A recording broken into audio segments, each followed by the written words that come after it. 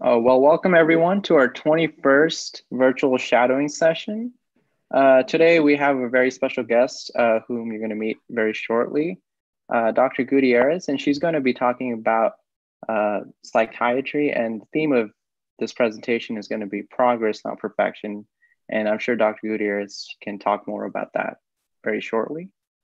Next slide, Dr. Gutierrez. Just before we start, I just want to introduce a working group. We have Reagan, Cheyenne, Taylor, Alana, Rachel, Miriam, and Rohit. And of course, none of this would be possible without Dr. Fowler and Dr. Morchetti. Next slide. And then just some upcoming sessions. So next week, we're going to be joined by neurologist, Dr. Novakovic. And the week following, we're going to be joined by Dr. Derricks, and she's going to be talking about research in medicine. And that last week, we're going to be joined by Dr. Lavia. They're going to be talking about pediatric endocrinology. Dr. Fowler, is there anything else you want to expand on these guests? Just to say, we have many upcoming wonderful sessions for you. We're now at 20 sessions and almost 40 hours of virtual shadowing for you online. We have over 27,000 participants who've signed up with us from over 760 nations. What we have tried to do here is to give you the information and the experience that you need to be able to have the shadowing activities so that you can make your application to professional school, whether it's medical school or PA school. We welcome and encourage your participation. We are scheduled out already through the end of the year and into January. So as I've said in previous sessions, as long as you keep coming back, we're going to keep coming here and sharing some very, very exciting specialties that are coming up. The one next week is going to be very exciting. Dr. Novakovic will be talking about, for example, she runs the stroke network for North Texas. She is the one that when someone has a stroke, she takes them to the cath lab and pulls clots out of their brain. It's going to be very, very exciting. Dr. Derricks, who will be speaking on the 3rd, is my boss, and she is one of the truly recognized researchers in the realm of emergency medicine worldwide with a specialty in acute coronary system management. So we have a lot of exciting talks coming up for you. And please come back and keep joining us. Please take the exams online. That's what they're there for. We're here for you, virtual shadowing. It's all of us as a team working together. Next slide, please. There will be a question and answer session twice during this talk. There'll be one in the middle. And what we'll be doing, put your questions into chat. Please keep them on topic. And we will then sort and rate the questions on high, medium, and low value questions for Dr. Gutierrez.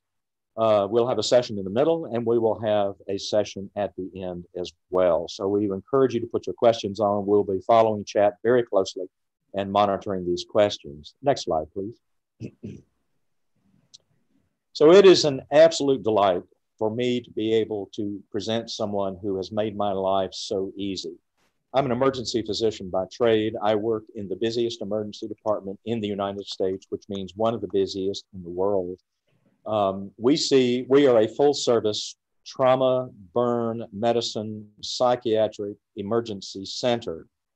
And a critical part of the care we give is in the realm of the issues of mental health and the enormous spectrum that this presents to medicine broadly, to the patients particularly, and to the healthcare providers who care for them.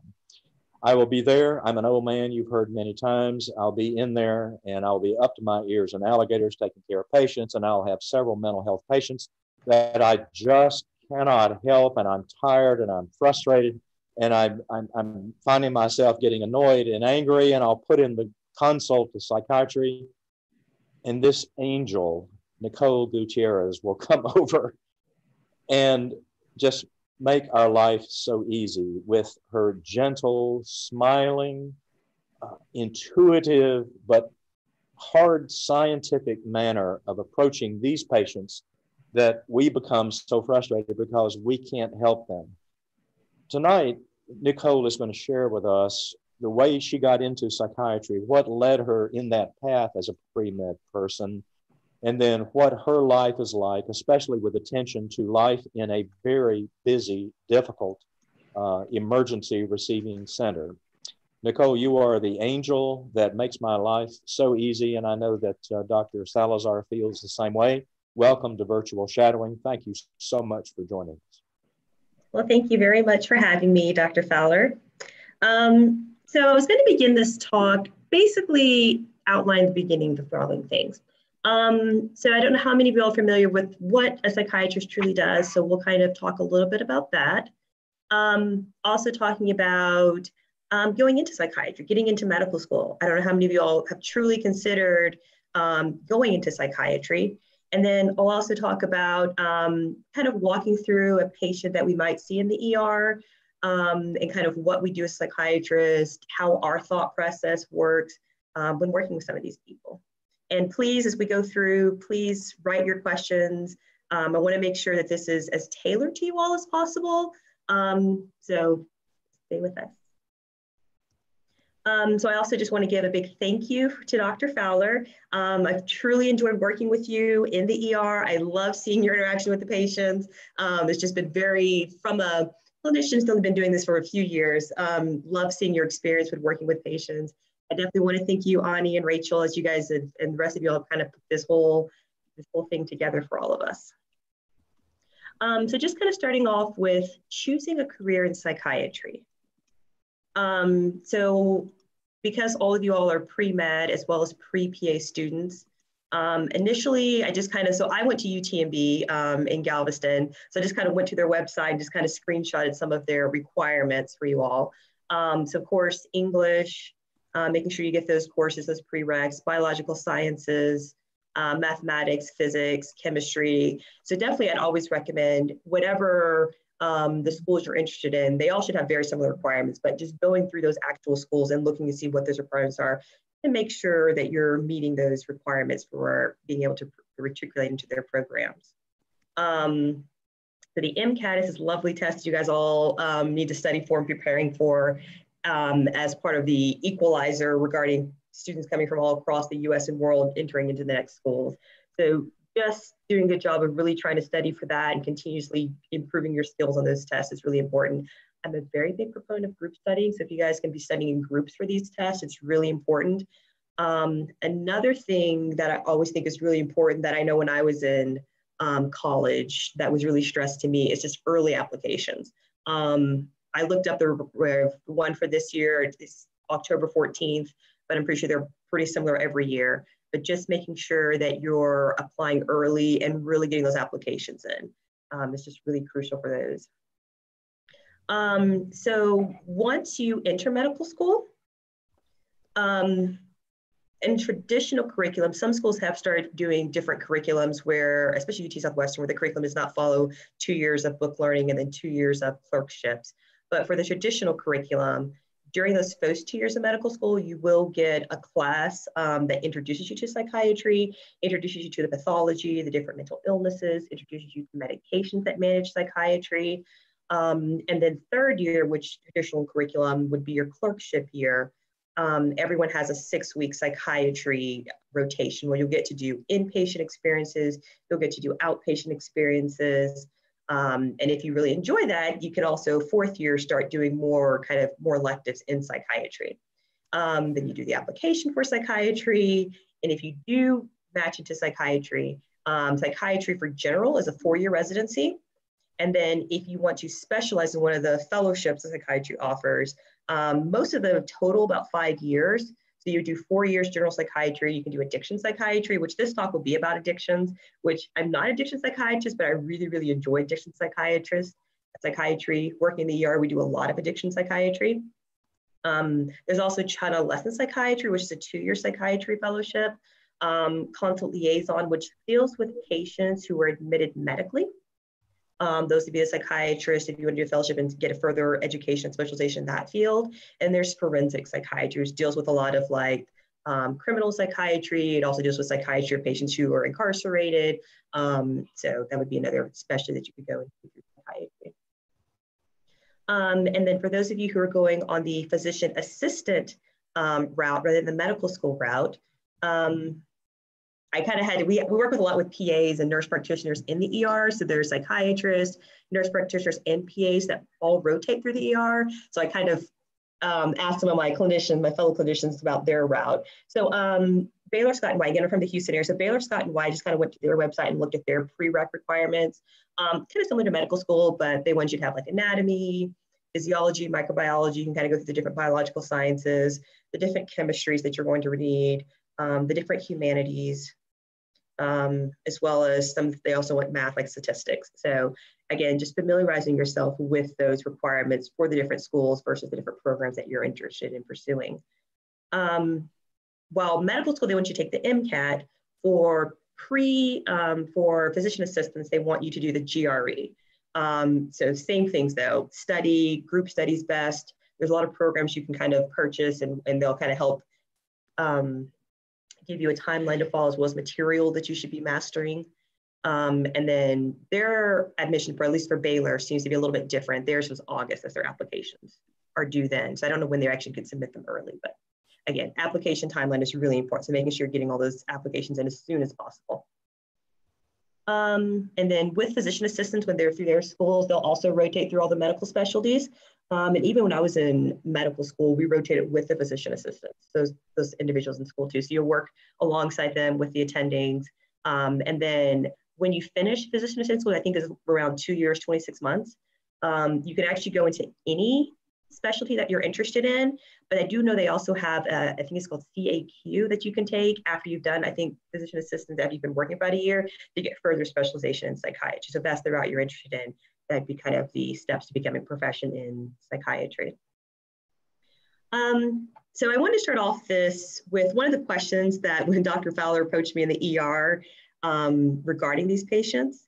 So one of the things that he asked me was, why do, at times when dealing with some of these, I'll call them difficult patients, do some people tend to get frustrated and other people tend to kind of, as he said, kind of enjoy the, not enjoy it, but kind of come with these patients and not feel necessarily frustrated, angry, and easily upset after having an experience with them.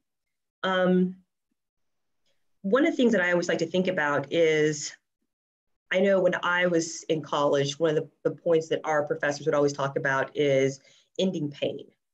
So we don't get into medicine to 100% fix people and fix their problems. We want to understand their pain and understand their suffering and see what we can do to help them move in the direction that helps lessen that burden, that pain that they're working through. Working in the ER, especially Parkland, which, as Dr. Fowler said, is one of the business ERs and not the business ER. I think in 2018 it was the business ER in the US as far as patient contacts. A lot of people suffer with drug and alcohol addiction. We deal a lot with different substances, people coming in intoxicated, people coming in withdrawal states, and all kind of the spectrum regarding that. And dealing with that patient population, because addiction is such a difficult thing to overcome, one of the things we struggle with these patients is them frequently presenting. Some of the worst people, some of the most frequently, we'll see them multiple times within the same week. And doing that can feel kind of frustrating to work with these people when they keep coming in with substance use, keep coming in intoxicated, keep asking for help, but then it's like you do everything you can for them. Then tomorrow, here they come back in. It's like, didn't we talk about this? Didn't we give steps? And we agreed on what you need to do to get better. And so definitely as a healthcare provider, I think our training is very good when it comes to diagnosing mental illness, diagnosing substance use, providing them treatment, because some of these, especially like alcohol, can actually be lethal, and especially the intoxicated syndrome can be lethal, the withdrawal syndrome can be lethal. And so we get a lot of good training in the hard science of how to deal with the illness that is before us. But sometimes, as far as improving this patient's quality of life, sometimes that kind of gets pushed to the side, so we don't get as much training regarding that. And definitely, I don't think any of us get into this not to have our patients do well. And so that's also something that we struggle with as providers is, I want this patient to do well. They want to do well. They're coming here for help. But what can we do to help them continue to improve and not just continue this cycle or downward spiral of the consequences that come with substance use? Let me see the next slide. So when it comes to psychiatry, we talk about, you hear this term SMI, severe mental illness. And when we talk about that, we talk about some of the more disabling illnesses that people have.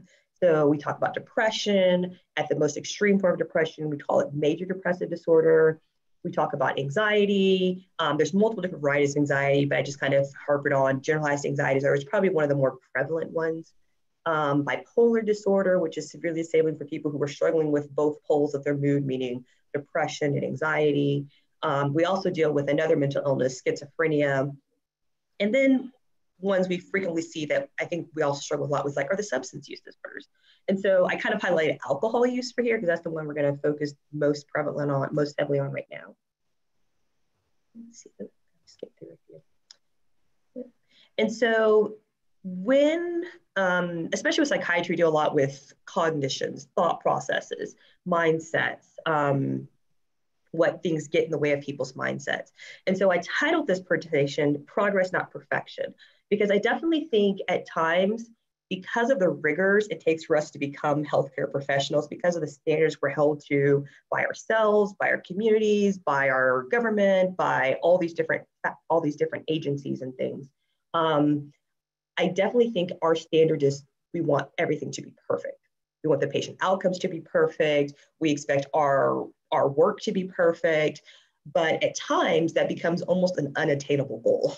Even though that's the standard we're held to, it's not necessarily an attainable goal in all aspects of our care.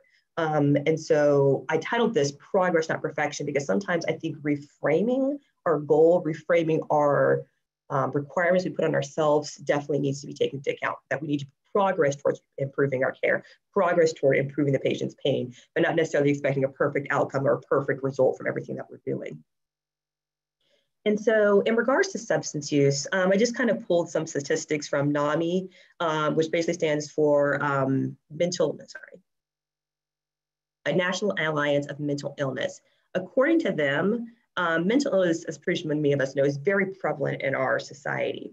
About 1 in 5 people have a mental illness, which, and generally speaking, ranges from depression, anxiety, bipolar, schizophrenia. There's all other different types of mental illness. You start talking about autism spectrum disorder, but generally, when we think about mental illness, those are kind of the 4 big ones that we're usually referring to. And of those people who have depression, anxiety, bipolar, schizophrenia, 5% of them will experience severe mental illness, which means it affects their ability to function. It affects their ability to hold employment. It affects their ability to develop good relationships with friends, family, coworkers. It affects their ability to have stable housing, because you can't provide for yourself regarding a stable income. You can't provide for yourself regarding stable relationships. It makes it hard for you to provide for yourself for having stable housing. And so let me see how that affects. And a lot of these people will also, what we call dual diagnosis in psychiatry, have a mental illness as well as a co-occurring or associated, not a co-occurring, a co-occurring substance use disorder. So about 3.7% of Americans have both a mental illness as well as a substance use disorder. And since we're focusing on substance use disorder, drinking.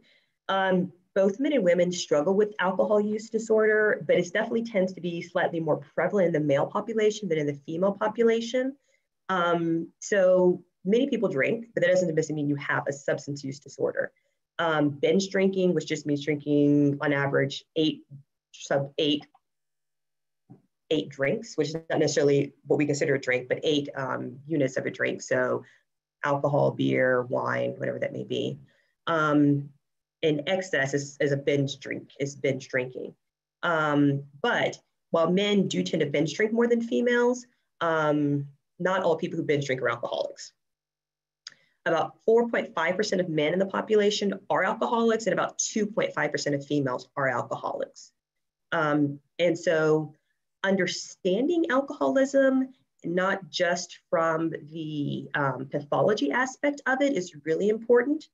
Not just from the severe medical consequences of overdose or the severe mental consequences of withdrawal syndrome, but also from a psychiatry perspective, we also start talking about the models of substance use, which range from the social model, Are you drinking because your peers are drinking? Are you drinking because you come from a family where alcohol use is very prevalent? So there's a lot of alcohol around the home. So some of these people, especially when you start getting some of these alcohol histories, you will find that some of them really, because maybe their parents struggle with alcoholism and there's alcohol just kind of laying around the home, some of these people can really start drinking alcohol at a very young age, I think like 8, 10, 11, 12, and really start developing substance use disorders at a very young age because of their social environment they're in.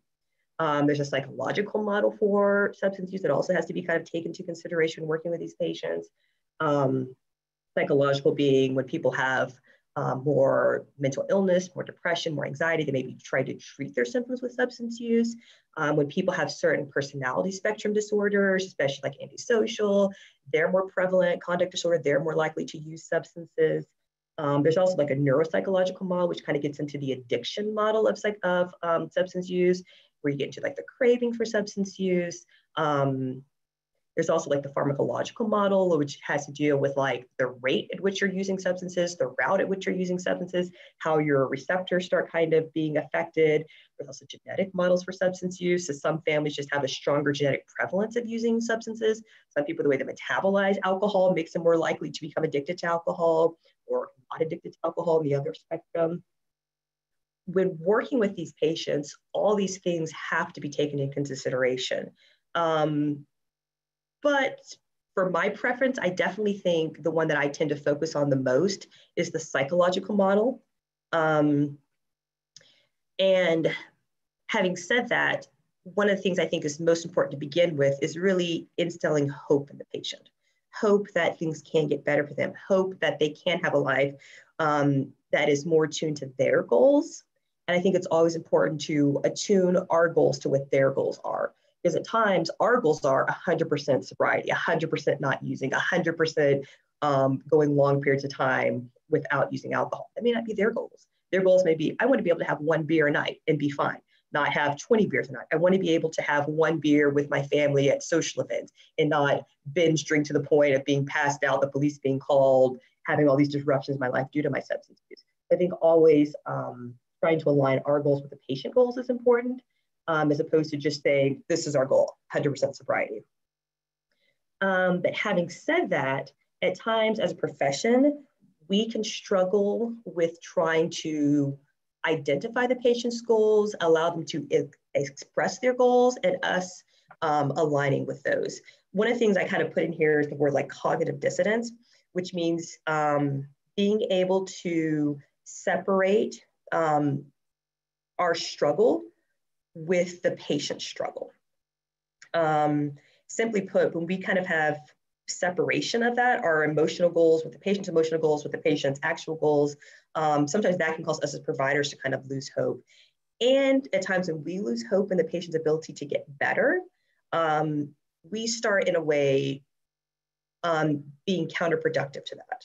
And so I wanted to start off this presentation with the first part of how we kind of become counterproductive to the patient, and then we'll have like our question section, and then what we could do to help instill hope in ourselves, instill hope in our patients in kind of actionable steps. So I love the picture of the butterfly, so I put it here. But I always think the things we tell ourselves are really important. So I kind of put little affirmations or different things like that throughout the presentation. So one of the things I start off with, I give myself permission to be okay where I am and know that I'm doing my best. So as a clinician, sometimes we can start feeling hopeless when everything that we've been trained with, all the experiences we have, we're giving that to the patient. The patient just isn't receiving them, or they are doing the actionable steps that we have talked about and sometimes even agreed to. So knowing that you're doing your best with this patient sometimes, sometimes is, we have to learn to make that okay with ourselves. Well, I know the goal of our future patients is to help them. I think the starting point is not the interaction, is not our patient, it's actually starting with us. And so in psychiatry, I always talk about, we have people who are always kind of talking about the relationships with their people, the relationships with work, the relationships with their spouse, the relationship with friends. From the psychiatric perspective, I always tell them, let's turn that a little bit and let's start the conversation with our relationship with ourselves. What are our views? How do we feel about the situations? How are we expressing that? And I tell patients always, let's start with the person in the room. You're here today, let's focus on you. And so I also want to iterate that with you all today. Let's focus on you all and not necessarily focus on the future of who you're working with. Kind of like the saying, let's not put the horse before the cart. The way I view this is as a skill. I think all of us can grow and develop our skills as interacting with ourselves, expressing ourselves to the people we're working with. We all spend this hard time going through college, going through medical school, developing ourselves to be good clinicians. But just like we develop the skills in hard sciences, we also need to work on developing our skills in soft sciences. So as I said, give yourself permission to allow yourself to grow and develop. I think important in growth and develop is developing a love for growth and development. Sometimes we become very hard on ourselves and kind of just want to shut down, say this is hard, just kind of make an excuse and move on. But truly developing a love and enjoyment for that challenge is really important. Giving yourself permission to acknowledge your errors is very challenging to do, but it's hard to grow if we don't allow ourselves to accept and acknowledge our own shortcomings. Unfortunately, the only way to kind of transform to this beautiful butterfly, this beautiful condition that really enjoys patients, that patients really enjoy working with and really get good results from, is to understand that change is hard and that you have to be able to accept that errors will occur and you grow from those errors. So I had this lecture a substance use lecture that I sat through, many years ago when preparing for my psychiatry boards. And this saying has just always stuck with me. And I feel like this is kind of the spiral that happens when people use drugs. So first the man takes a drink. First you knowingly take a drink of alcohol. You want to, whatever. It's a very thoughtful process. Next thing you know, especially as the substance use continues, then you find yourself, the drink is taking a drink. Now you're not even really aware of what you're doing. You're just drinking because, well, I had 3 beers, why don't I have 5? Why don't I have 6? Why don't I have 7? And lastly, which is when we actually probably get to our substance users who are addicted to drugs, addicted to alcohol, the drink then starts consuming the person. The addiction cycle starts happening, you're craving alcohol. Now, the drink is almost controlling you. And so I kind of have a little anecdote or a little example of a patient that we may encounter in the ER. So Mr. Smith, I just gave him a fictitious name, is a 31-year-old man, is found unresponsive, lying on the ground in the community. A concerned passerby calls 911 and an ambulance arrives and brings Mr. Smith to the emergency room. Of course, at the time you first see him, he can't tell you how much he drank, but later on we found out that he drank 12 24-ounce beers that day. He drank so much to the point that he just became unconscious, just why he's found down in the community. Unfortunately, as he kind of wakes more and is able to talk more, your interaction with him is, this is his 5th ER visit this week. Let's say you're an ER doctor, you've only been working in the ER for 1 year, and you personally over the last year have seen him 15 times. So kind of setting up a challenging patient and is challenged to help him. In psychiatry, we love to do a lot of kind of meditative, a lot of kind of thinking. So I definitely think it's hard to progress if you can't see it in your mind's eye, as we say. So I want you to kind of take a few minutes, just kind of think. Imagine that this is your patient and you're having an interaction with him.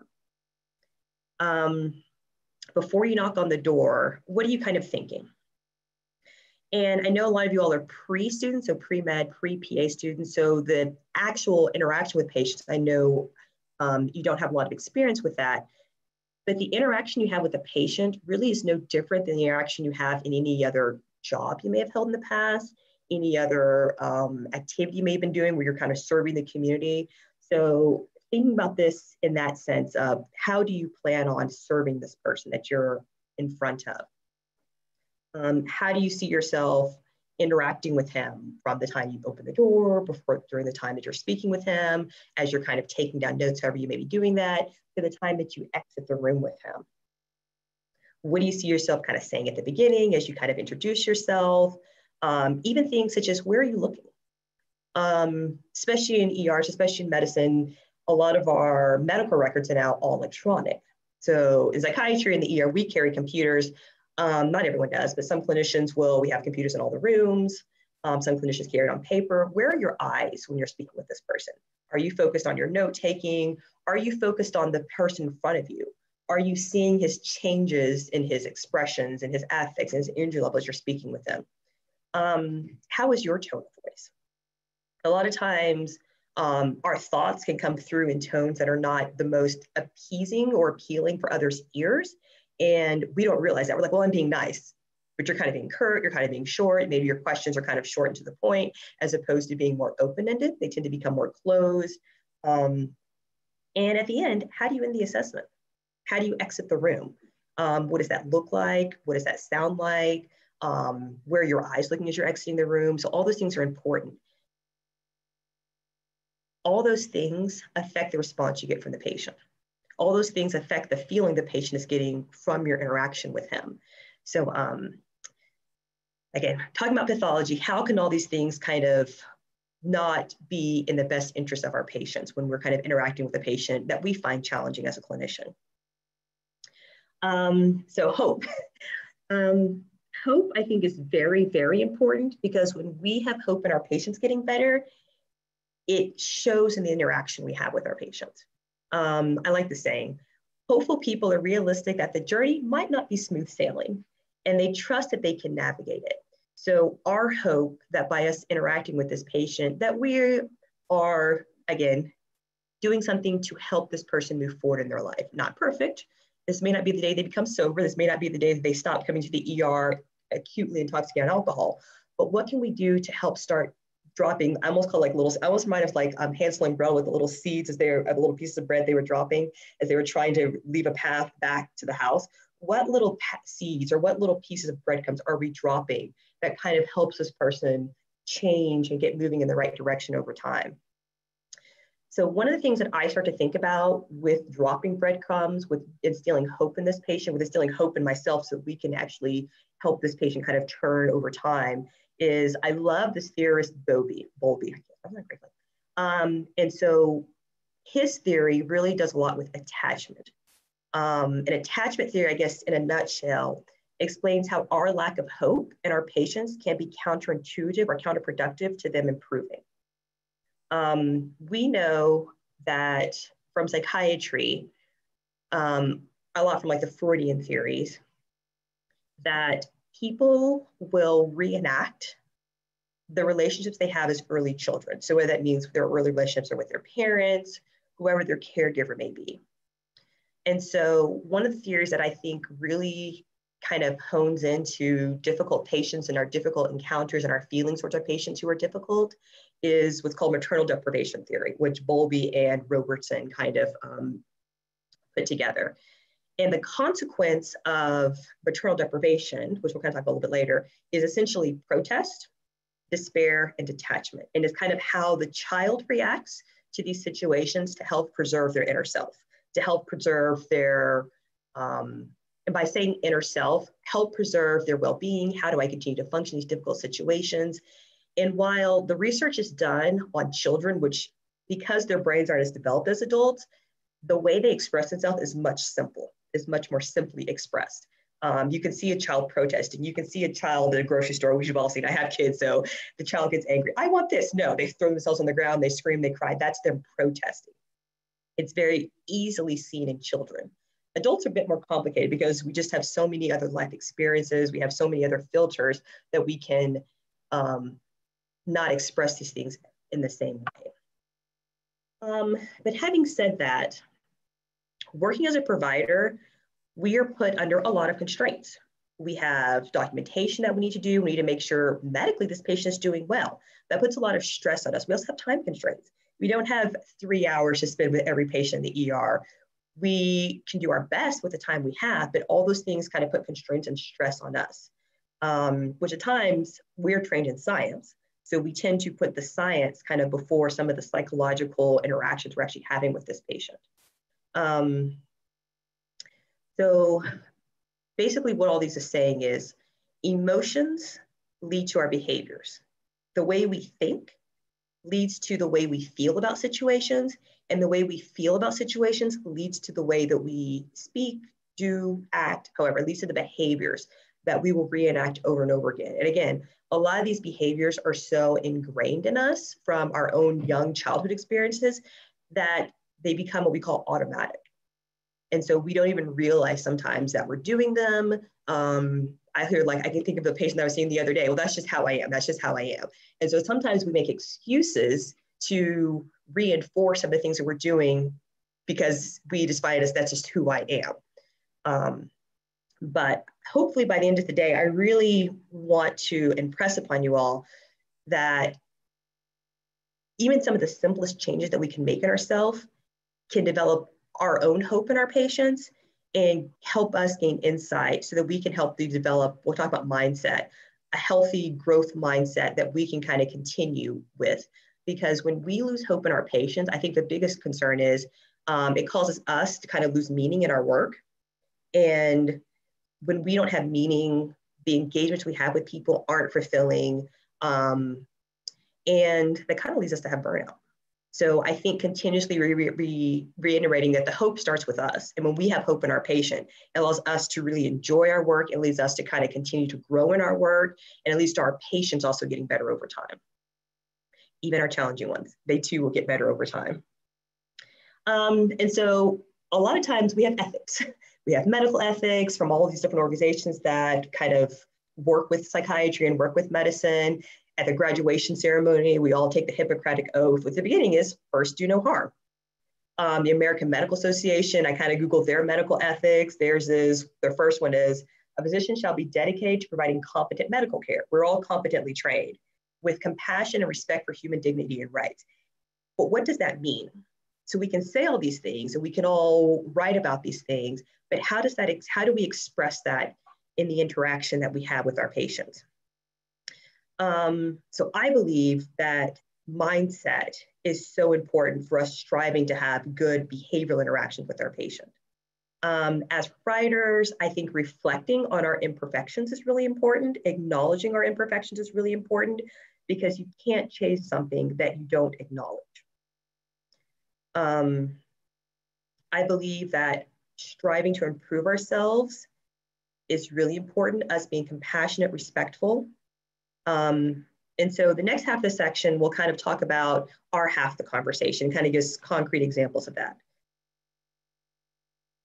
So let's take you through a real life case that happens in the emergency room. Like, how could this interaction actually occur? So how does this play out?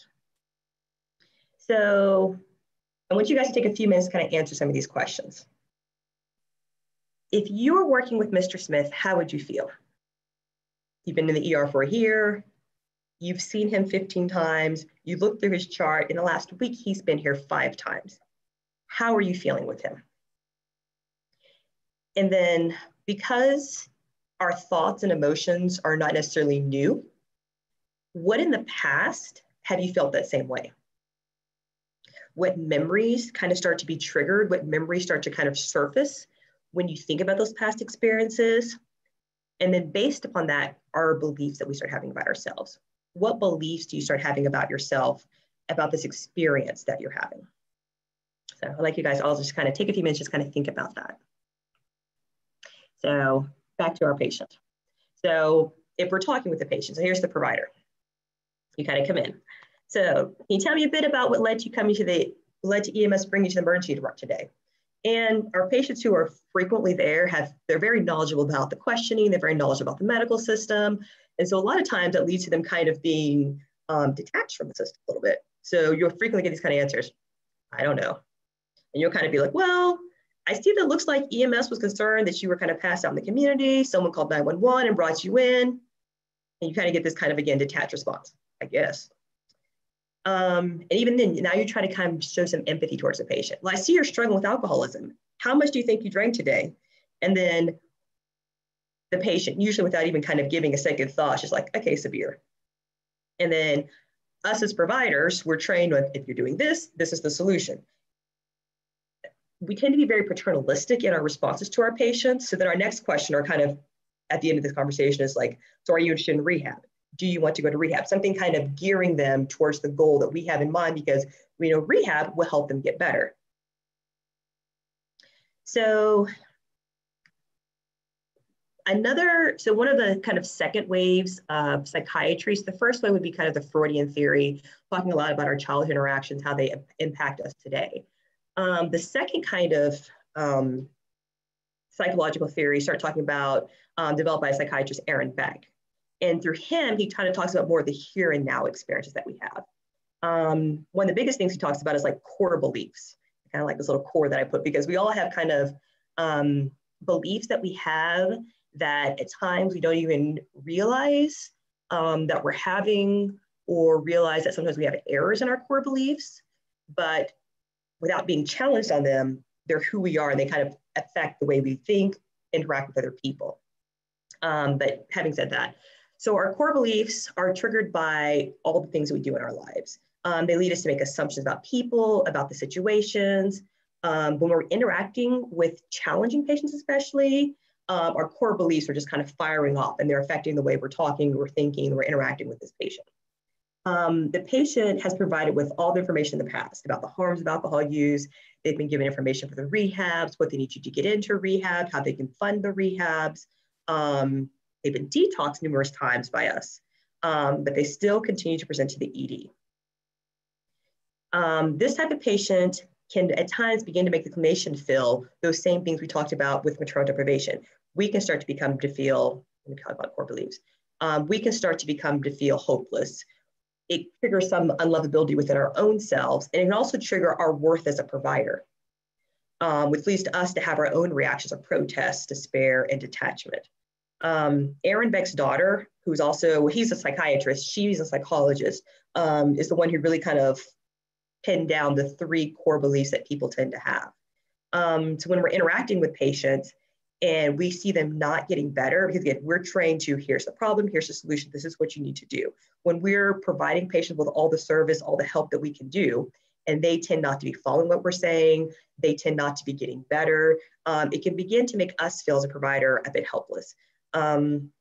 Unfortunately, with that helplessness, we can do and say a lot of things to kind of counteract that, to kind of preserve our own self. So we start using evidence. Well, I have so many years of training. I have these degrees. I have these certificates.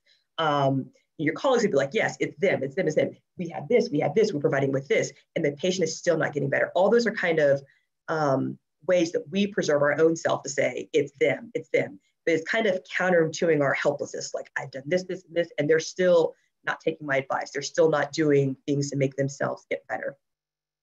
So when we believe the patient is not improving, we definitely change that orientation and put that responsibility back onto the patient. And then we begin to view the patient as being unhelpful. And unfortunately, we can also begin to view the patient as not having a lot of worth because they are doing this, they are doing this. They are not worth my time for me doing any more things to kind of emotionally help this person. And as Bowlby says, this leads to, in a sense, if we're the paternal figure in this situation, deprivation, which leads to us having protests, us feeling despair regarding the situation, and us eventually detaching from the interaction we're having with the patient. And like I said, I know his theories are based on children, but I definitely think we adults reenact these situations all the time. But like I said, in much more complex and developed subtle manners. So what would adult protests kind of make us feel like? When we protest as adults, we do things such as maybe complain about what's good with the situation. Sometimes it can play as kind of like seeing the patient. Sometimes our protests come in questioning, like, why is this person even here? Why is this intoxication even brought to our yard? Why are they not taken to jail for being intoxicated? We also start to protest in ways by like the way we ask patient questions.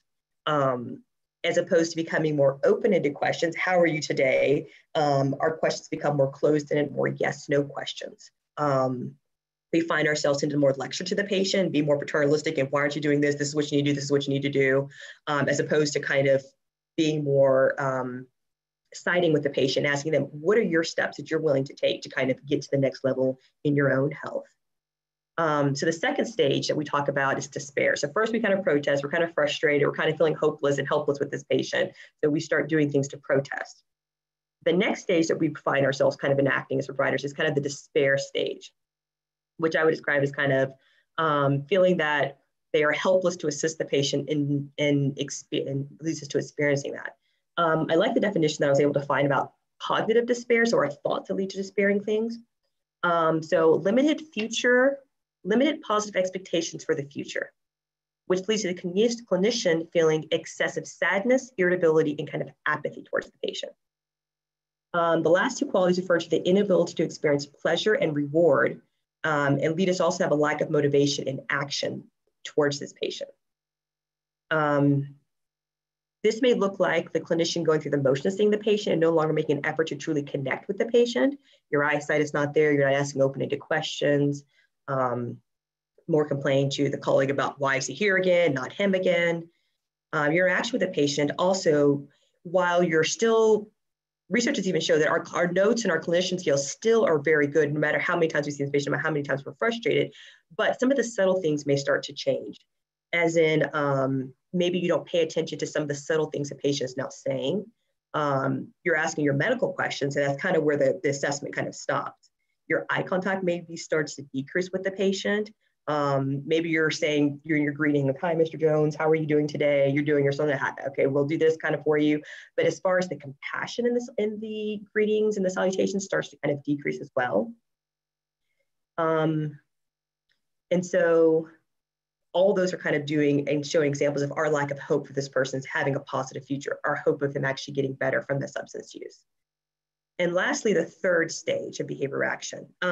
So when a provider starts feeling detached, one definition is emotional, is a way to lower our own feelings of helplessness.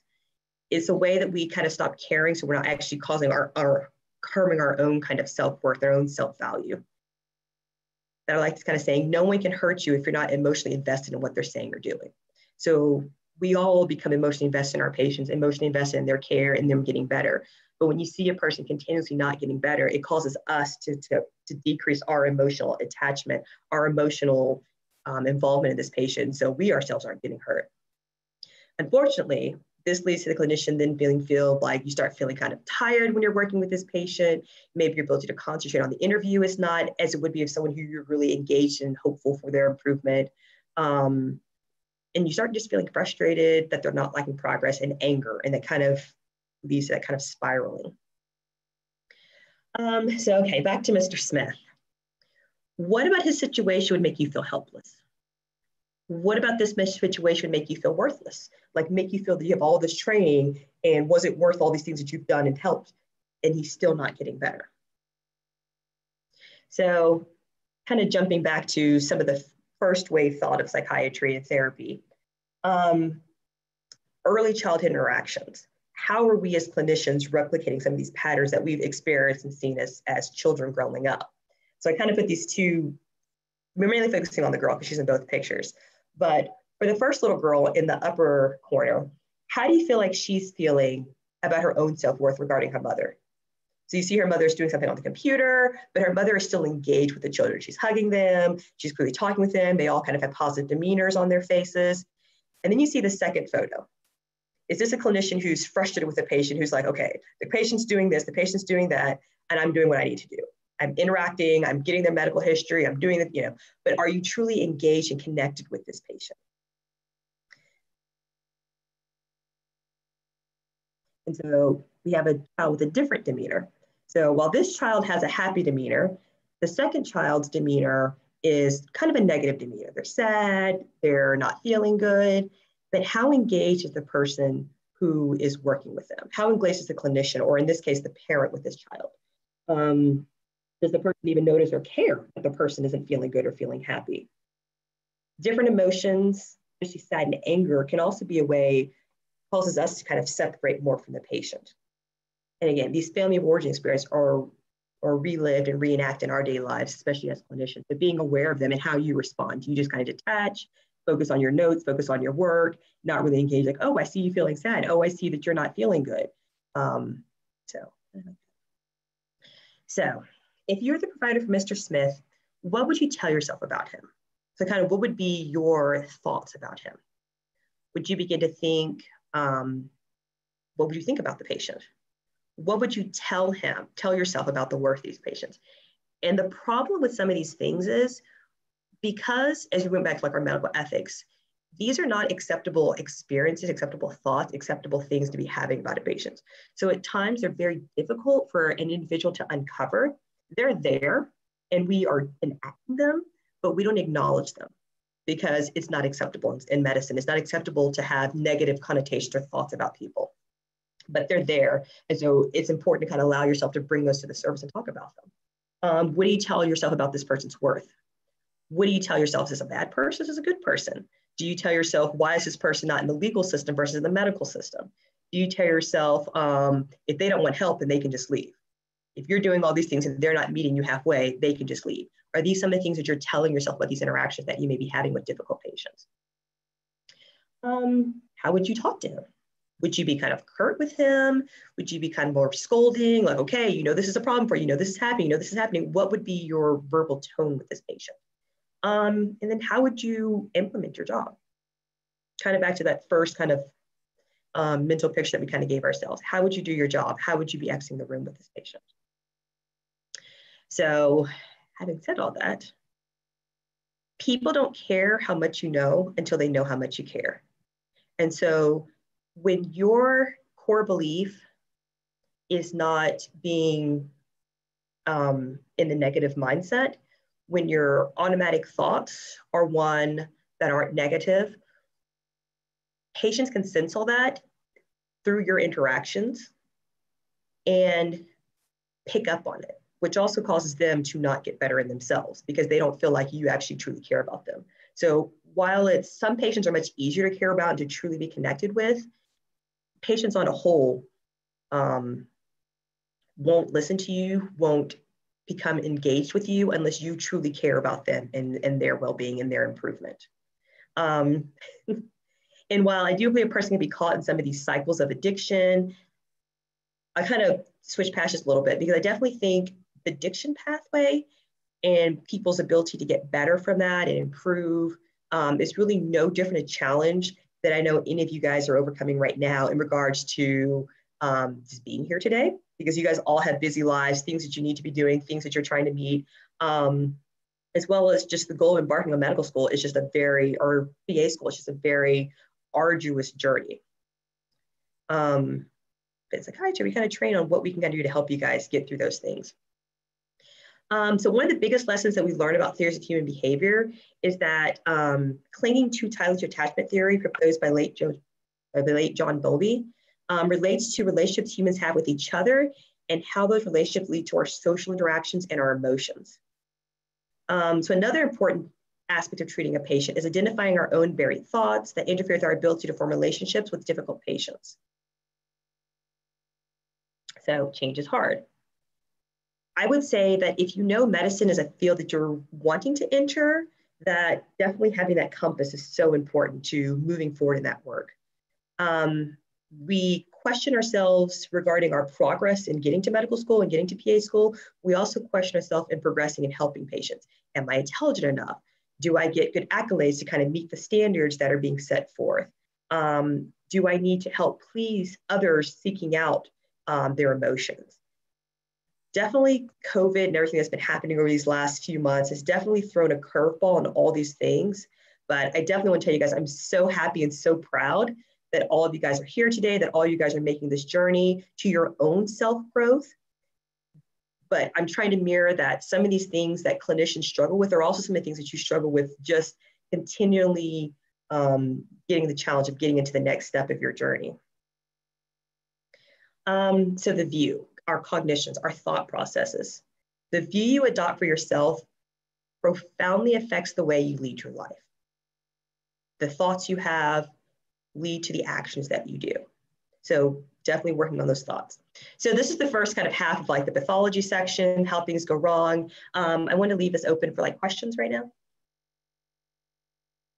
We have a lot of questions that came in. I guess one of the more popular question was, how do medical schools sort of handle students with a history of mental illness? Is there still sort of a stigma when it comes to this, and how is this viewed by residency programs in psychiatry?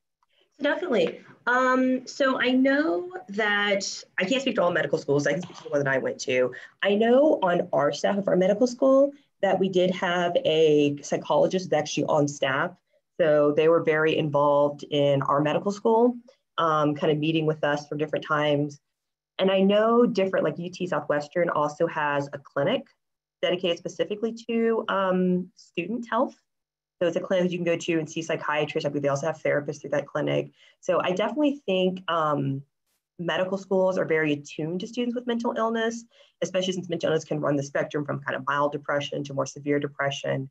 And there's definitely resources at schools, even in colleges, through their clinics to kind of help patients or help students with their mental health regarding therapy and regarding medication management if they need that for their mental health. And sorry, what was the second part of the question? I think it asks about how is this viewed by residency programs, specifically in psychiatry. So I definitely think mental illness, I don't think it's viewed negatively.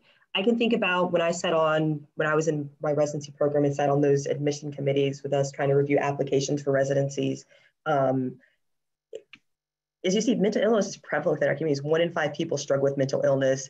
About 5% of those will have a severe mental illness. So I think it's something that is very attuned to programs. I don't think it's something they necessarily view as negative. People from time to time may have to take some time off from programs to kind of cope with their own mental illnesses before they're able to kind of get back to the level of functioning they can perform well in their program. I don't think it's necessarily viewed as a negative because that's part of who we are as humans. And I think schools are really trying to attune themselves and acknowledge and seek out these students and get help for them so they don't necessarily impact their careers by not being able to progress because of their mental illness. All right, awesome. And the next question, another popular question was, given that mental illness in the field of psychiatry have gotten more recognition in recent years, are subfields of psychiatry, like what are subfields of psychiatry that you feel deserve more focus in today's environment? So is the question, what fields of psychiatry should be focused? Sorry, I didn't quite understand the question. Really, what subfields in psychiatry, perhaps given the culture of today, maybe is especially important? Addictionology, for example. So yeah, I think aspects of psychiatry, I think aspects of psychiatry that are really heavily focused on are depression, anxiety, because definitely kind of the psychological model of addiction that as people's depression and anxiety become untreated and have difficulty managing it, a lot of times they can turn to substance use to kind of address those. And then that in itself can lead to horrible consequences when you start becoming addicted to drugs and alcohol and trying to become a provider. So I definitely think the focus really should be on identifying and addressing and treating depression, anxiety, which sometimes can be the precursors to substance use. Nicole, you said something a while ago. You said that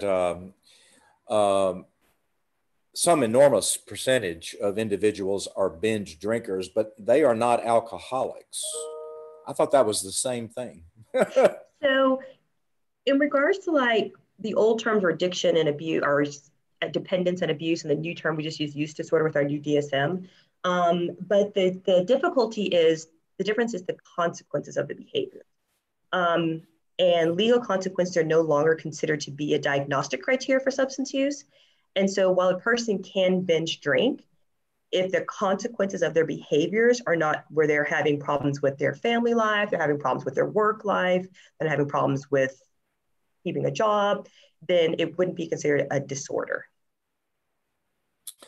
I have found over many years that patients tend to lie a lot about how much they consume. We actually have a phrase, and I saw it published somewhere, Nicole. I'll have to chase down that. Reagan, we got to remember where this was. That people admit to about 1/3 of what they actually consume. Mm-hmm. What I saw published was actually about 40%, based upon collateral from families. Any comment about that?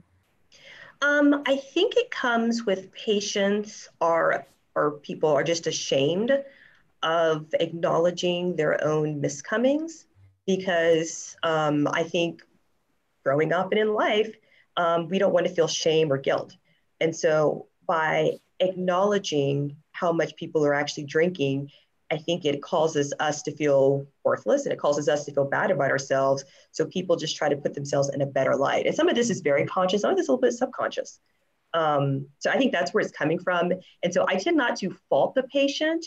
I see it as almost a self-preservation way. They're trying to give themselves self-esteem and feel good about themselves in spite of them knowing that they're doing something that's not good for them. And some people, because some people, I think that there's also a certain percent that literally just don't know how much they're drinking because they just drink all day. It's just hard to even quantify for themselves. And they in themselves are even surprised. I drink how much? They don't even allow themselves to acknowledge sometimes how much they're drinking. So it's hard to be honest with the clinician when they're talking with them if they don't even acknowledge it themselves. Nicole, on a different subject, how did you decide to become a psychiatrist rather than a psychologist or a clinical psychologist? So for me, my path to psychiatry was not even something that I was thinking about until I got to medical school and actually rotated in psychiatry. I initially really wanted to do like family medicine or internal medicine. So that's why I did not take any psychology classes in college. I was thinking primarily like medicine, family, internal, something of that nature. So you are the bright angel that comes to the ER when Gil and I are working. So often we have a patient, we see that guy also with you that we've seen 15, 20, 30 times every single day, often twice a day, that are drinking themselves to death. And I find myself sort of kind of losing hope in that person. Do you ever lose hope in your patient? So it's definitely a very interesting question because I think all of us at time, well, I can say it specifically myself, I will lose hope in patients, but kind of the second part of the presentation is what can we do to kind of work on our mindset, our thought processes to help us reinstill hope in ourselves. Because definitely when I feel like we had a good connection with the patient, we really had these steps we're going to do, they're going to do A, B, C, and D, and then they come back 2 days later. I was like, what happened? So it definitely makes me lose hope in the patient. But part of what I do is what can I do to help myself kind of reinstill hope so that I can help get them hopeful about the future and kind of motivate them to kind of, okay, we messed up, but let's get the steps going again. So one of our students wrote in that said, this was their worst fear in medicine, which is how would you deal with the loss of a patient? Would it make you feel guilty? So definitely in psychiatry, in medicine, we do lose patients. Does it make me feel guilty? I definitely feel very sad when I lose a patient. And I think part of,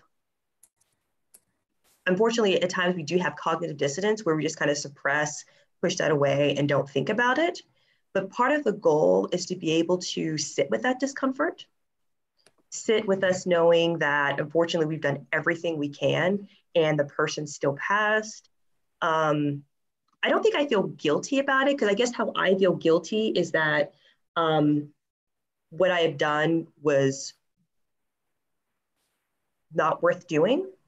I try to refocus on what have I done that actually helped the situation? What have I done what can I do to learn to improve the situation, whether it means my ability to cope with it or my ability to help the next patient with the things that I learned from that person.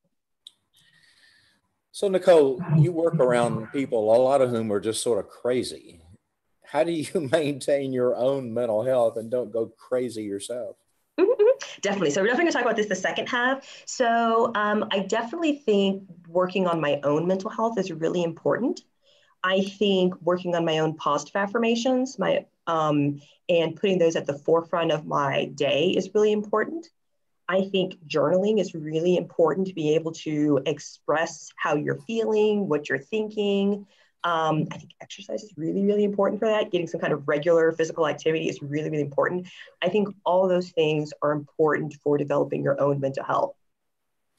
So why don't we do one last question on the break here? What advice would you have for undergraduates, pre-meds, who want to get their foot in the door in working in psychiatry? Can they be a tech somewhere? Should they be reading all kinds of books? What should they be doing? That's an interesting question. So a person who, I guess this can be answered from a few different perspectives. One, a person who is just interested in learning more about psychiatry. I think there's lots of wonderful people who are in the forefront of psychiatry right now. There's Brene Brown. She does a lot of shame research. She's actually from Houston, works at UT Houston. There's also lovely websites. I love to go to, like Positive Psychology. They have a lot of good kind of psychological material. There's the APA, the American Psychiatry Association. There's Psychology Today. They have lots of good kind of articles about numerous topics. There's one thing to try to start building your awareness of psychological issues. I also think, especially when COVID kind of ends, as much as you can, being involved in healthcare, because unfortunately, it's hard to know what it's like until you actually do it. It's hard to know if you feel like this is something that's going to be your calling unless you've actually done it. So trying to get in when things kind of open up more with a provider that provides psychiatric care, see if you can't follow them. I think those are probably some of the most important things. You said something. Let me follow on to one thing you said, because I just took a webinar on the shame role or the shame activity that many physicians have, where things have not gone well, or they've, I mean, I've had patients. I mean, I've been doing this over 2 generations. I've had patients that I sent home that did not do well, and shame on me. You had this sense of going home and kicking your own butt all the way home and feeling, inadequate. How do we, just as one last comment before you go to your second half, how do we as physicians and as budding physicians prepare ourselves for this shame response? I guess for me, I think it's hard to prepare because it's hard to know what the future holds. But I think when it's occurring, I like Brene Brown, she talks about having the courage to be able to talk about that, because it's hard for shame to live in the shadows. If you have the courage to talk to your friends, your colleagues, your coworkers about these things, it allows you to, one, get empathy from other people. And when other people kind of empathize with you, they also can share their own aspects of things that they're kind of embarrassed about, shameful about. And having that community that you're not alone in some of the experiences that you've had is really important for you to be able to work through and move through these experiences and allow them to become a tool of growth, not a tool of pulling back and causing you to be fearful of the future. What a wonderful response. Nicole, this is just wonderful. Take it away for your second half, would you? Okay. So again, progress, not perfection. The second half of this lecture, I definitely want to focus on how we ourselves can improve our interaction with difficult patients, how we can stay engaged with our patients, how we can not lose hope in their improvement, and how we can continue to develop our own hope on our ability to help them. So 2 different pictures that I really liked, kind of found these, but so when patients are difficult, like this young man is, does the clinician or the person pull away from them? As in she's doing, kind of just turning her back, he's kind of, this time he's actually actively reaching for her and she's still like, no, pulling away. Or when we have difficult patients, do we stay engaged with them? Do we continue to make eye contact with them? Do we continue to maintain a sense of calmness when we're talking with them, interacting with them, as opposed to pulling away from them? So one of the things, I love this book by Carol Dweck. It's about mindset. So basically one of the definitions she gives for that is based on the belief that your basic qualities are things that you cultivate through efforts. So the journey to becoming a doctor and working with difficult patients is very hard. But in our ability to maintain effort and focus, we don't give up easily. We don't accept setbacks that discourage us, and we continue to steadily improve our skill. We continue to steadily improve our emotional response to patients, our emotional feelings about situations, our interactions with patients. So I love this little circle, spiral, however you want to view it. It's a very cognitive model. So when we have events in our life, they lead to thoughts. We talk about automatic thoughts, the core beliefs, which then leads to emotions within ourselves, which then leads to the behaviors that we then start to display through people and through our interactions. So as our goal is to progress towards being better, not necessarily being perfect, we start to struggle with these core beliefs: love versus unlovable, helping a patient establish their worth versus making them feel worthless. Kind of that internal locus of control. What can we control in the situation versus being helpless? There's nothing we can do. We just throw up our hands. Everything is out of our control. So kind of some of the things I liked about Love Lovable. I think it's important for us to always establish relationships with our patients. This doesn't mean that our patients, that our staff, that our relationships are we're just blindly doing whatever the patient says, that they're without boundaries. But I do think it's important to truly care emotionally for the person that you're serving. Medicine can be tough. We at times will suppress our emotions. We'll kind of push them to the side, not acknowledge them. We won't deal with, as Dr. Powell was talking about, the loss of a patient. We won't deal with emotionally tough situations. One of the biggest coping mechanisms we do is to just suppress, just push it away, put it in a box, and don't think about it. But it's important to find a balance between that. Yes, in the moment, when you're having a person who's having a traumatic experience, that might be important, but then you need to be able to go back, as I always say, open the box and explore the contents of that box, not just keep that box and keep stuffing more and more experiences that make you feel hopeless, make you feel worthless, make you feel bad into that box. So to me, one of the things that's very important to work on is that balance between loving our patients and the thought process of love that goes along with this.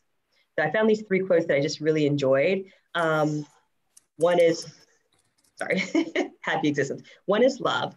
The other is finding a way of coping with life that does not push love away. With those 2 people in the interaction, what are we doing to still stay engaged in the situation, even though the other person might not be giving us the best response back? How do we stay connected and meaningful? And then the surprise findings that relationships and how happy we are in our relationship has a powerful influence on our own health. So I think us being able to have engaging, meaningful, purposeful relationships with our patients impacts our own health. It impacts our ability to enjoy our work. It impacts our ability to continue to grow in our work. Because if you don't feel that what you're doing is meaningful, you tend to just do something else. And so when you're at home and you have time to study, as you become providers, what are you doing with that time? Are you still continually engaging with those patients? So how do we learn to kind of love our patients? So I begin with the question of going back to Mr. Smith, who's this person, he's sitting in front of you. How have they gotten to this moment in time? That's one of the things I really try to focus on is not the acute situation that we're seeing in front of us, but how did this person's life transpire to get to this point in time? One of the movies, what is that movie that we watched about? Les Miserables. I don't know if ever you guys have seen, it's a movie, it's a play, it's a musical, but it really kind of talks about the trajectories that people can have when sometimes with good intentions, things just start going wrong in their life and how this can just spiral down. So I think always trying to understand who this person is, not just the person acutely in front of you that's been here multiple times, is really important for you to try to show love and compassion towards that person. One thing that I always try to do to show love and compassion to people I do find challenging is one, to understand their background as much as I can, always trying to dig deeper. What happened? What happened? How was this? How was this experience for you? One thing I like to do to kind of cognitively reframe them in my brain is I really identify them as my friend. Oh, my friend is here. So I really try to put a positive mindset on myself. This is a friend. I see them all the time. How are they doing today? One thing I also like to do to try to change my mindset and try to get me to I can truly love this person and truly engage with them is me personally. I'm tend to be happy, bubbly person. So I tend to find songs that really make me care about this person. So I'll kind of walk down the hall like, you're going to see. So I'm really trying to enjoy and rev myself to have an enjoyable experience where I show positivity and joy and love to this person as I'm going to see them. So songs can really help you with that. And then really questioning yourself about what is the problem this person is struggling with? What is the problem this person is struggling with? Because sometimes the problem is actually not obvious. And at times it's even hidden to the patient. So constantly kind of being this digger, trying to dig, trying to excavate, trying to understand, and really asking, how can I help them today? And also defining what help is. So sometimes help, I know Dr. Fowler liked to kind of talk about this. What is actually help? Sometimes help is just honestly just being happy to see this person. How are you doing today? And honestly just giving them a warmth greeting. Because sometimes, especially people who have spiraled down in their life are really pushed aside by a lot of people in life. They have difficulty going to the store to buy things. People look at them like, why are you here? What are you doing? Are you here to steal things? So they're filled with a lot of kind of negative views and connotations by people saying mean things to them. So to really view this person in high regards and a positive regard can sometimes be all that you can do for help them that day. That might be all that they really wanting is just someone just to say, hi, how are you? I'm happy that you're here. I'm happy to see that you're here today. So I think trying to keep some of those positive thoughts that kind of transmit love to a patient is really important. Our actions. Being sincere in hoping this person's well-being, their emotional well-being, as well as their medical well-being, no matter how many times you've seen them. Inquire about their goals, not just giving them a goal. What is your goal? Because sometimes patients have goals, but because life has been so challenging for them, they give up hope in even achieving that goal. Sometimes because life has been challenging, they have difficulty even, I like to do like problem solving therapy with them. What steps do you need to take to be able to achieve this goal? Some people have extreme difficulty, especially start getting like depression, anxiety, and hopelessness on top of that, even putting one thing in front of the other. First, you need to do this, then you need to do this. And regarding those goals, what gets in the way of them achieving them? Some people, because they lack confidence, well, there's no point in me trying that because that's not going to work. Because it's like, well, no. What can we do to help encourage them to even seek those goals? What are they wanting help with?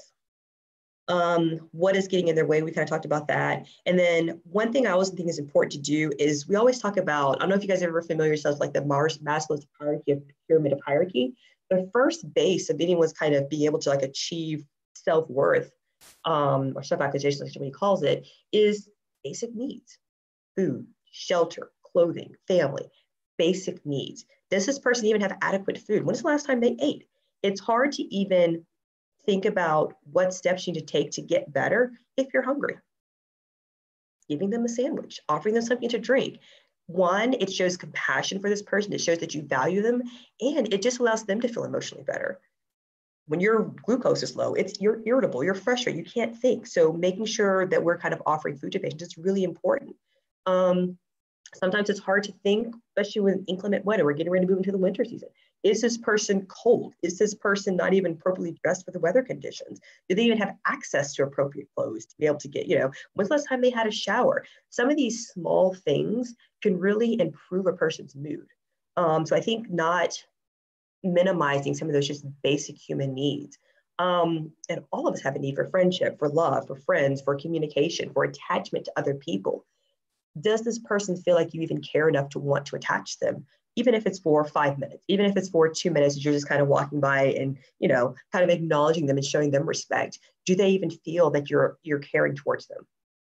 And one thing I always like to do with patients is honestly, even if they're displeased because maybe I'm not doing what they want, I still always wish them a good day. I still always will, even if they're kind of frustrated, well, sir, what else can I do to be helpful for you? What else are you wanting me to do that I'm not doing for you right now? Maybe it's something I'm willing to do, maybe it's something I'm not. But not being frustrated with them when they're making these demands, because even as you kind of go back to that child, they still need to be loved. And if you're not loving them, it's causing them to feel rejected, and it causes them to react in a way, and it makes them not feel good, which also inhibits their ability to get better because they feel like no one in the world cares about them. So I think also at the end of the day, it's just literally just wishing them a good day, and sincerely and honestly wishing they have a good day today, and hopefully they're able to make a progress towards whatever that progress may be towards their next step. So things to kind of do regarding patient self-worth. So I kind of found this article that I really like. Things that are important for people's self-worth: their ability. Not to be overstated, but when you achieve goal A, it gives you confidence to achieve goal B. If our goal is to help this person get sober and they're like, I don't even know what I need to do, maybe our first goal is having to develop a plan, and they congratulating them. Wow, you came up with a plan today. Maybe that was their whole goal. Maybe that was their first step, is us helping you come up with a plan that you take ownership of and think, wow, I actually have something that I can do, as opposed to just saying, why aren't you going to rehab? Why aren't you going to rehab? I don't know. Giving them something to start building those rewards on, because humans, as you develop step one and you feel good about yourself, it allows you to take a bigger risk and a bigger risk and a bigger risk. Because some of these people, honestly, because they've been so rejected by society, rejected by family, friends, people around them, even taking the risk of asking a question becomes challenging. Even taking the risk of filling out an application to go to rehab is challenging. And they're just like, but I have all these evidence for why this is not even worth doing. So we really have to start building their confidence over time so that they can start taking challenges to help themselves get better. The effort you put forth is another thing that's really important. So sometimes, yes, this person is a chronic alcoholic, but maybe today they're like, I actually decided I wanted to quit drinking. Will they be able to maintain that? I don't know, but allowing them to be congratulated for even putting forth the effort to come in today. I think all those things build a person's self-worth.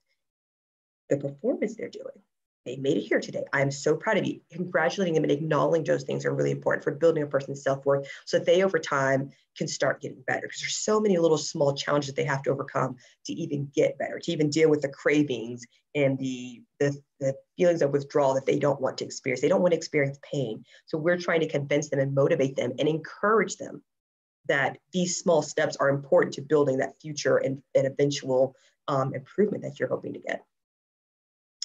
I'll kind of skip over this slide. But so pessimism.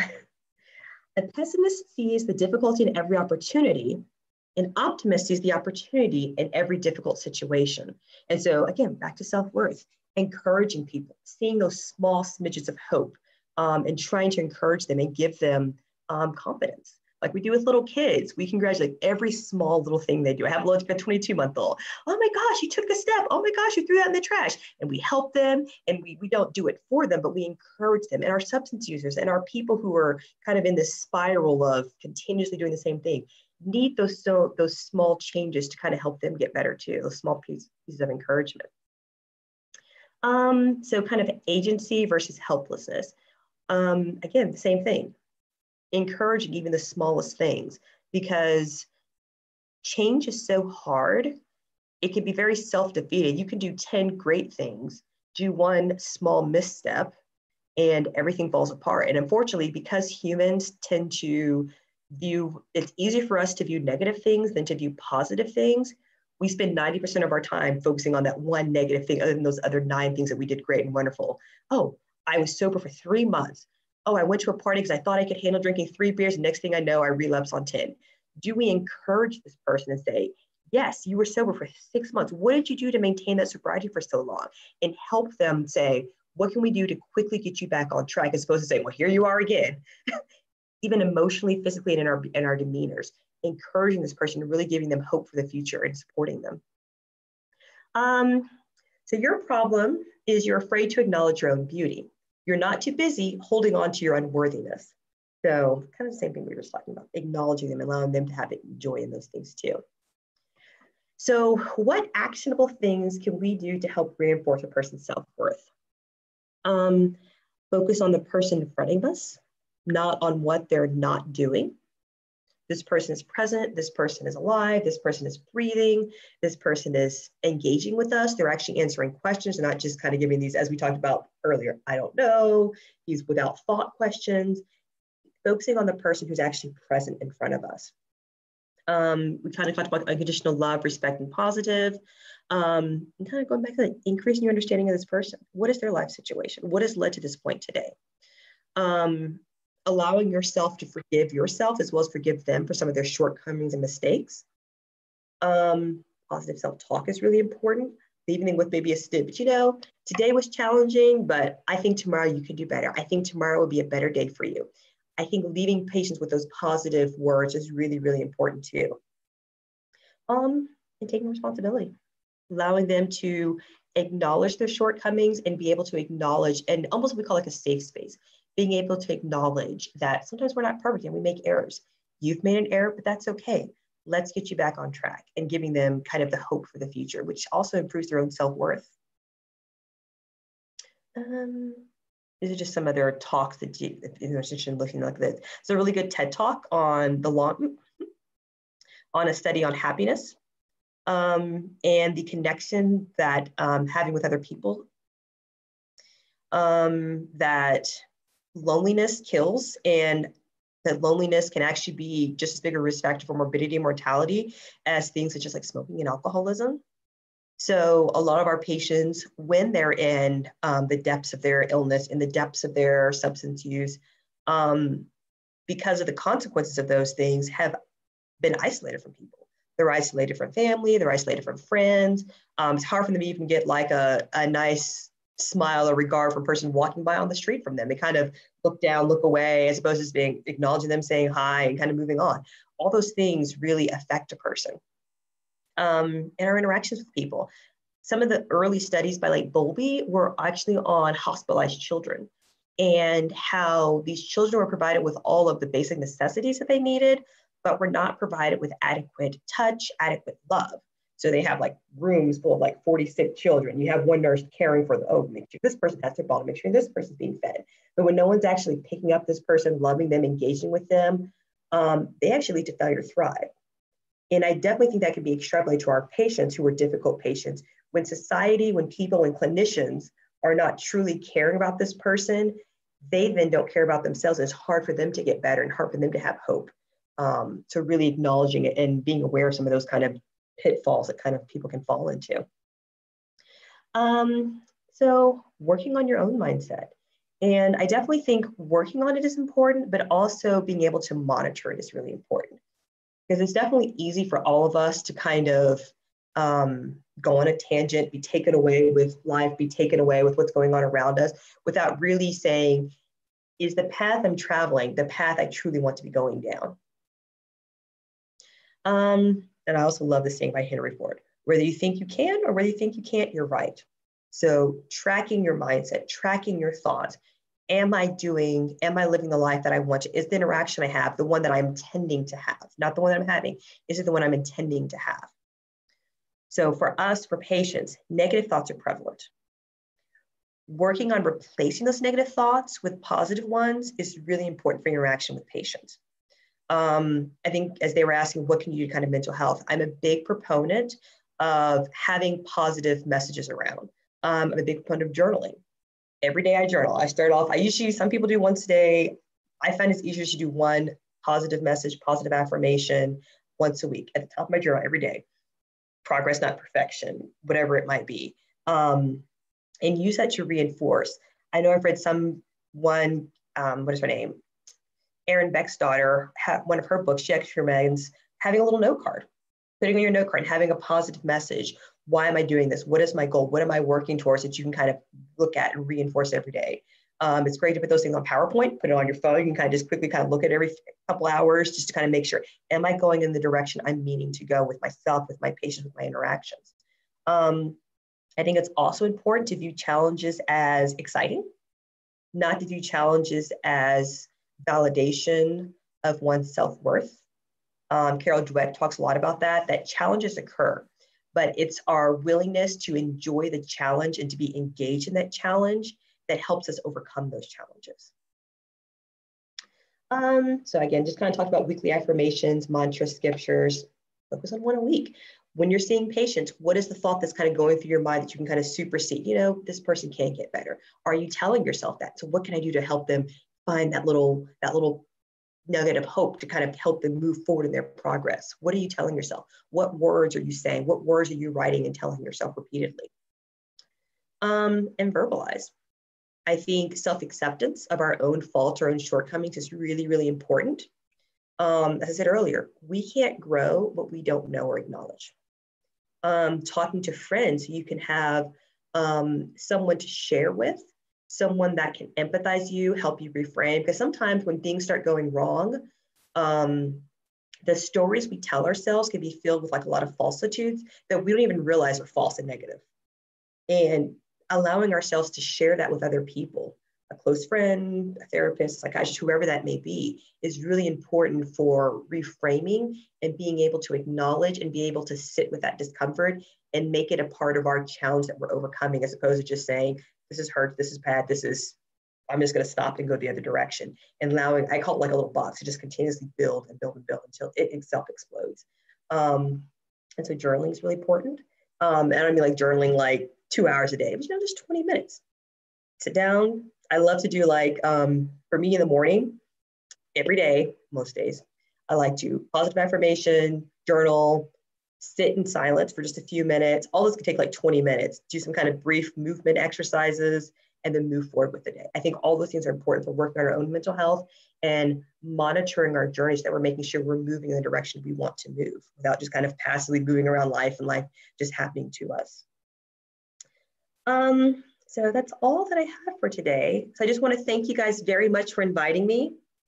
I have these few quotes, some of them positive, some of them negative, that can be things we tell ourselves that we can work on kind of acknowledging so that we can move in a good direction with ourselves. So one, a lot of these are like Carol Dweck's book, who I really like, but believing that your qualities are carved in stone is a fixed mindset. It creates an urgency to prove yourself over and over again. Look smart, don't look dumb. Some of these kind of things that we do in our lives, especially when you go through medical training. Because medical training is so rigorous, because the consequence of us not being, the consequences of us making errors can be so severe, at times we tend to hide our errors. And so we have this assumption that we have to look smart, don't look dumb. So I think challenging those beliefs in ours is really important. Challenging the belief that every situation is a confirmation of our intelligence, personality, or character. Every situation is evaluated. Will I succeed or fail? Will I look smart or dumb? Will I be accepted or rejected? Will I be a winner or a loser? I think really acknowledging that we have some of these thoughts that go through us and evaluating them for, am I making progress? It's not about winning or failing. It's not about being smart or being dumb. It's not about being accepted or rejected. It's about progress. It's about continuously working, continuously moving forward in our lives with our patients, with ourselves. So kind of more positive view. Why waste time proving over and over again how great you are when you could be just be getting better? Why hide deficiencies instead of overcoming them? Medicine is a constantly changing field. It's a constantly changing knowledge base. You will change over time. You will grow over time. And so how are you acknowledging those things and continuously working towards them? Kind of like this too. Why seek out the tried and true instead of experiencing those things that will stretch you? Sometimes we find in life challenging patients, challenging situations, challenging careers, that we tend to want to do the easy thing as opposed to doing something that stretches us, that challenges us, that we may not have perfected, but it's hard to get better at something that you don't allow yourself to experience. Seeing that patient that maybe looks hard, you're like, oh, I don't know if I can do this, go for it. Especially in training, you have providers who are around you, providers who are there to help you, guide you. Don't be afraid to kind of seek out something because it looks challenging or it's novel or it's new. And lastly, the passion for stretching yourself and sticking to it, even when it's not going well, is the hallmark of a growth mindset. So even when things are not going well, even when these seem challenging and insurmountable, keep going, keep striving, and keep growing. So that's all I have to say. Thank you, Nicole. I was reading something about it. A fellow did, for one of the newspapers, did an interview with a bunch of billionaires and got quotes. Oh, by the way, everybody, please put thank you into chat for Nicole. Let's see if we can get 800 thank yous. Let them pour in there. Just look at the chat, Nicole. It'll make your heart feel warm. Nicole, you've been speaking to 1,243 students live online, and we just love you to death. Got several questions. We won't keep you much longer. There are 800 thank yous coming into chat. Nicole, do you think that the demand for psychiatry will continue to grow in the next few years? After all, we are seeing increases in opiate overdoses and suicides and so forth. Suicide is the second leading cause of death in pediatrics today. What do you think? Do I think the increase for demand in psychiatry will continue to increase? I do think the increase, I do think people, one, need to be aware that mental illness exists in the community and in themselves. So I think first, allowing it to be more mainstream and more acknowledged is important. And if people allow themselves to accept their own limitations, their own deficiencies, that will allow them to seek help. And if people in society accept people not being perfect and able to accept their own deficiencies, I do think mental health will continue to grow. But if people move to the mindset of I'm perfect, there's nothing wrong with me, it doesn't allow them to seek help. And so it doesn't allow the field to grow. We've had a couple of questions about racial identity. Nicole, how has your own identity as a woman of color impacted your career, or has it in any way? I definitely think being an African-American female and my own racial identity has impacted my career. In psychiatry, it definitely is thrown into the forefront of what we do. Definitely dealing with patients, it comes up quite frequently in regards to how you view society around you, how you view things that get in your way of progress, how you view your own self-worth, I think has a lot to do with your own self-identity, as well as just your direct, I can just talk about my direct interaction with patients, how at times certain racial profiles will quickly identify with me. And that's based upon their own views, their own like, oh, you're African-American, you're gonna understand me better. And so sometimes you get the opposite, oh, you're African-American, you're not gonna understand anything I'm talking about. And so we deal a lot with that in psychiatry and working on patients. So I don't know everything about you, but my goal is to understand you. And that comes from the racial makeup, your cultural makeup. And so helping patients and myself understand their cultural backgrounds and how that affects their views of life, their interaction with other people is really important. Another question I think that is pretty popular is, what's your day in life for you? Do you see patients over a period of time, or do you mostly do consults? So in the ER, so Parkland, again, because Parkland is a very large hospital, I think our ER setup is pretty unique, I would think. So one, we do consults, but our ER also has 2 units in our ERs. So we will see patients sometimes as we're trying to transfer them to a psychiatric hospital. At times they will remain in our ER for days. That's not uncommon. And so we will get to see patients' trajectory of their mental illness over days at times. So we do have like the one-time view where we see them and maybe they get admitted to medicine or maybe they get discharged, but we also will have some small continuity in care where we see them for days over time before they get transferred to a psychiatric hospital. I don't think that's typical of an ER, but it is ours, so ours is so large. The next question is, do you often incorporate preventative or integrative medical approaches in your practice? Preventive and integrative. Do we do preventative care? I don't think we do as much preventative care in the ER setting because I only work in an ER where people are coming in acute stress situations, whether being brought in by police or whether their family or themselves, rather bring themselves in.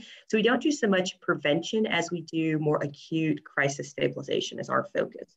And as far as kind of integrative care, we're kind of referring people out to the clinics more for kind of integrating with other healthcare professionals.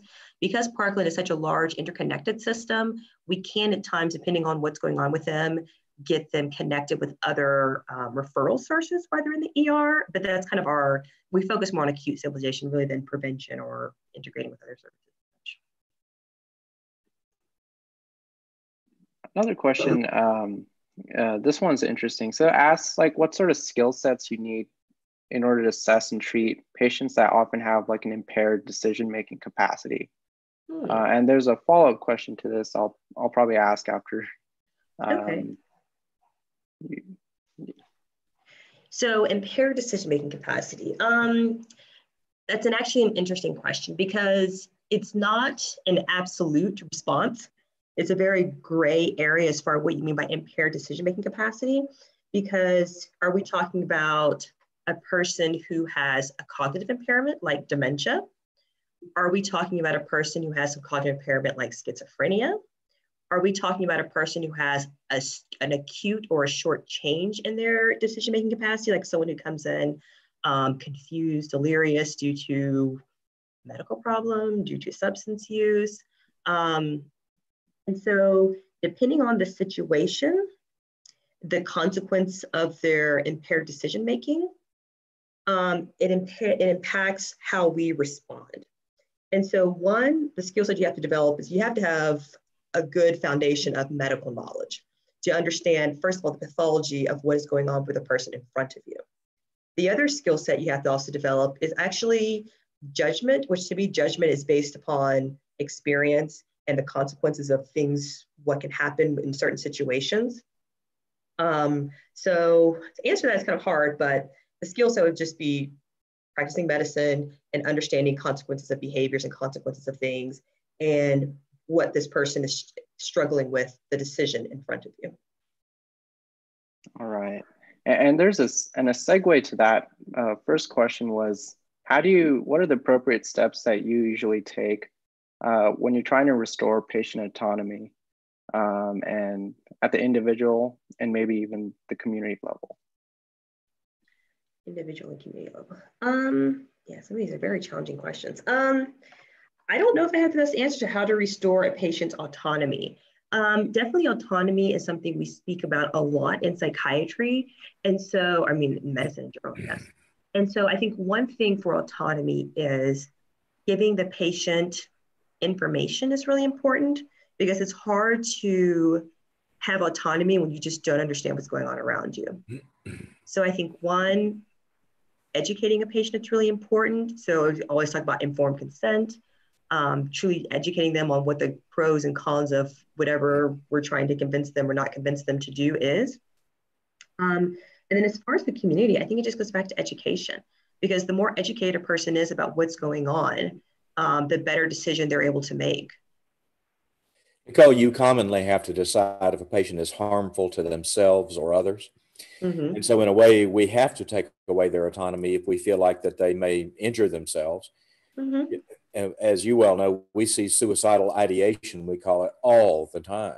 And mm-hmm. we have, and you are the expert in going in to determine if the patient has a real plan, if they have access to implements or medications that could in fact harm themselves and so forth. Could you follow on to that for a sentence or two, just to comment? So definitely when we talk about autonomy in that sense, we definitely do in psychiatry, if we have concern about a person's ability to not harm themselves or harm other people, we definitely can put them on what's called like an involuntary hold, either by the police will do that or we do that through the courts. And so in regards to that, how do we determine if people are saying the exact same thing? How do we determine who is an imminent risk of harm to themselves versus who is not an imminent risk of harm to themselves? And basically how we do that is, one, through the patient assessment. Truly understanding what this person's motivations are is really important, because a person can be motivated, one, in an acute situation by something that once it's kind of reframed and kind of spoken with them, they kind of say, what was I thinking? What was going on? And truly are acknowledging that this was an error on their part, that this was something that occurred quickly. So understanding a person's motivations, understanding their world and how they're interacting with their world is important. And then also, because at times patients will hide things from us, hide things because they want a certain outcome to occur, I think it's important to really talk to family and friends to try to understand what's going on.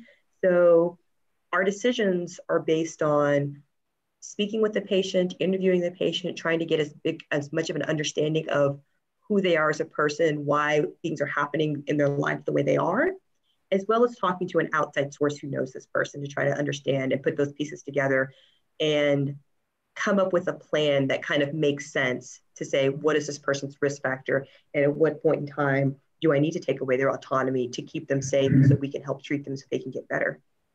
You know, Nicole, changing subjects, I admit people to the hospital all the time with all sorts of medical complaints.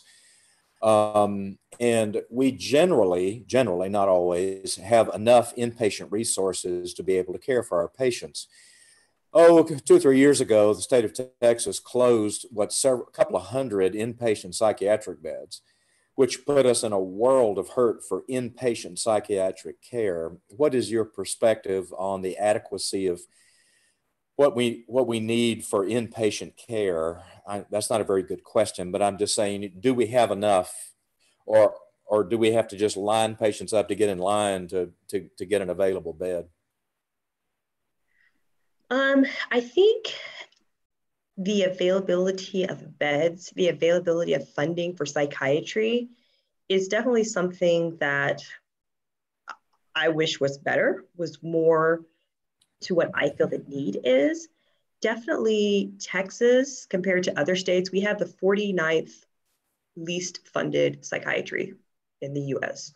So that greatly impacts the care our patients can receive.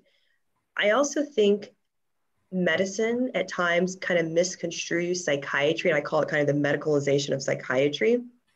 Unfortunately, psychiatry is not something that can be like, this is the problem, this is what needs to be done. We do this 2-3 days and it's fixed. A lot of times, the brain just doesn't work that way. It takes the brain a while to be able to grow those neurons, to be able to change. You have to have a situation in which the chemicals, so we talk about like medications and then growing the neurons in the brain, that takes time, as well as the situation you're in has to change. And none of those things happen quickly. And so sometimes we expect or wish or want a quick resolution to something that is probably like months or years of change that needs to occur. And the person needs support to be able to do that. And so sometimes it's not just the adequacy of the absolute number of beds we have, but sometimes it's the length of stay that people have. It's just not set up for how the brain functions. Not too long ago, I had an experience of a young person that came to see me who had overdosed over and over and over again. And I have to admit, I was annoyed, and I called y'all to come help me with this person who clearly has a depression problem, was also schizophrenic or something. And I was talking to a resident friend of mine, and he said, well, why does that bother you so much? And I said, well, because this person could really help himself. He said, well, you don't get annoyed about the diabetic patient who's really a brittle, frail diabetic who comes in time and time again, but you're letting yourself get annoyed a bit about someone who keeps harming themselves. He said, really, in the final analysis, it's just a different part of medicine. He was right, and I've got to work on that, Nicole. So I'm going to keep calling you to help growing. I'm going to keep calling you to come talk me off a ledge. Nicole Gutierrez, you are the light in my life in that crazy, wide open emergency department there at Parkland. Gil Salazar, are you still out there? Speak up if you are. I am. Thank you. Please. Appreciate you. Nicole, this was a phenomenal presentation, and I'm always in awe and learn from you guys every time we get your services.